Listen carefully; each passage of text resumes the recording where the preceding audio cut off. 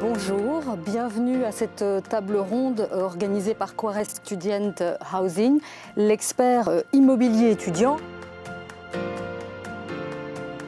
Vous faites beaucoup d'études, d'enquêtes et vous avez une approche qui est intéressante et qui est celle de dire que les logements de qualité ont une importance vitale dans les villes. Au niveau qualitatif, c'est bien sûr le confort privé, mais également le confort de cohabitation, vivre ensemble, surtout aussi pour la santé morale.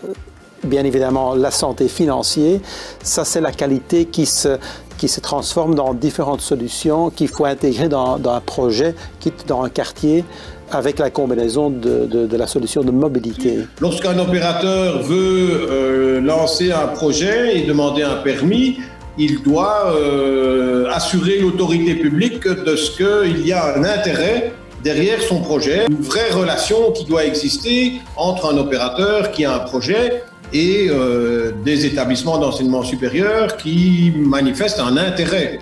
Maintenant, le défi à Bruxelles est de construire de nouveau et rénover. On voit qu'il y a des projets, je viens de le dire, quand je regarde rapidement les projets qui sont en cours actuellement, c'est quand même la construction un peu moins de 2000 nouveaux places, de nouveaux codes, 2000 codes, c'est pas assez peut-être encore. Investir dans de l'immobilier, ça coûte des fortunes, c'est oui, des montants très importants.